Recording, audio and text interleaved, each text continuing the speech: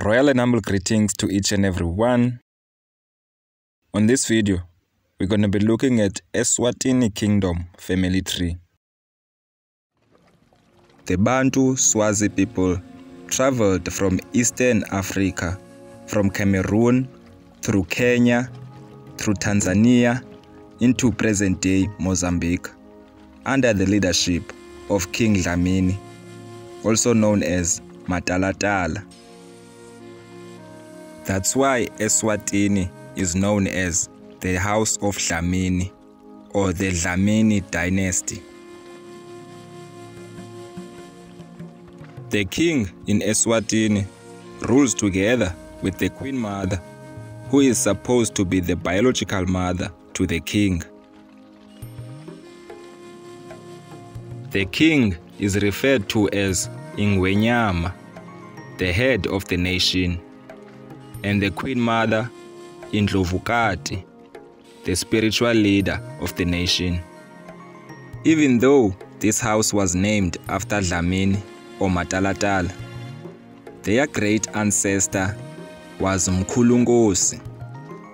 After Mkhulunkosi, it was Qomizitha, Sukutha, Madlasomo, Ndlovu, Ngwekati, Mawawa, Sidwabe Silithuli, Sukumbili, Mbokane, Gebase, Kunene, Nkabingwe, Madlambane, Hili, Dulunga, Dondobola, Sihuba, Langeni, Simutse, Mbodlo, Tembe, Sikhulumaloyo, Langa, Nkomo, Khabako, Nkosi, Ngwane, who is the father of Dlamini Matalatala. After Dlamini, it was Mswati I, then Ngwane the second, then Dlamini the second, Nkosi the second, Mavuso, Makundulela, Ludvonga, Dlamini the third, then Ngwane the third.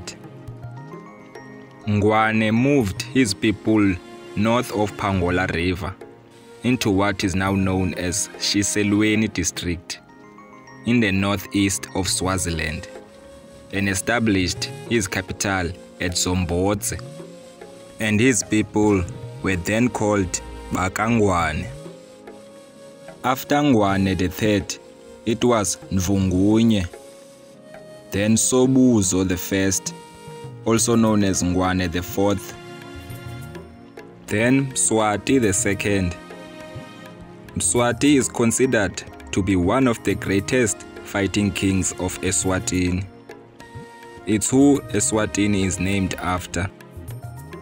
And under his kingship, the territorial boundaries of Eswatini were greatly increased. Mswati II was king when the first contact was made with Europeans or the Drek Boer. After Mswati II, it was Mbanzeni, also known as Dlamini IV, and then it was Mahlokosha, also known as Ngwane V. During this time, the kingdom didn't have much power because of the Boers or the Boer government. After Ngwane, it was King Sobuzo II, and King Sobuzo II guided his country through one of history's most bewildering centuries, from colonial subservience to independence and onto the global stage. He also made an exceptional contribution to the struggle against apartheid through supporting the liberation movement in times of need. King Sobuzo II is also recorded as the longest reigning monarch. His reign as ingwenyama was more than 82 years, and was recognized by Britain as the first ruler of independent Eswatini. After King Sobhuza II, it was King Mswati III, who is the current king of Eswatini. Now, King Mswati III was introduced as a crown prince in 1983 and was crowned king in 1986 at the age of 18 years old, making him one of the youngest reigning monarchs of the late 20th century. Today, King Mswati III is Africa's last absolute monarch, in the sense that he has the power to choose the Prime Minister, other top government posts, and top traditional posts. Now that was the Eswatini kingdom family tree.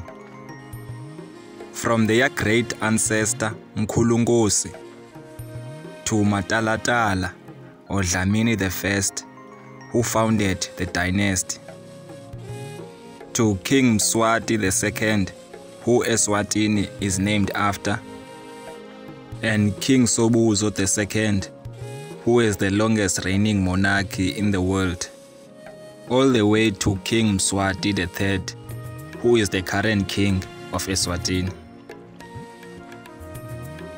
If you enjoyed this video, be sure to give it a thumbs up. Until the next one, thank you for watching.